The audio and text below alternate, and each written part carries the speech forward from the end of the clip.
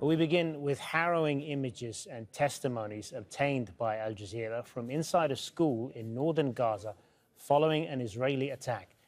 Bodies of a number of displaced Palestinians are seen piled up inside the Shadia Abu Ghazala School, that's west of the Jabalia refugee camp. Witnesses say a number of people, including women, children and babies, were killed execution-style by Israeli forces while they were sheltering inside the school.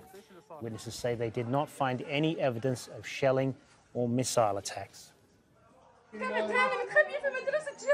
The Israeli soldiers came in and opened fire on them. They took an old man. The Israeli soldiers stormed the school, took all the men, then entered classrooms and opened fire on a woman and all the children with her, even the newborn babies among them. She, her husband, and her 8 children together with her cousin.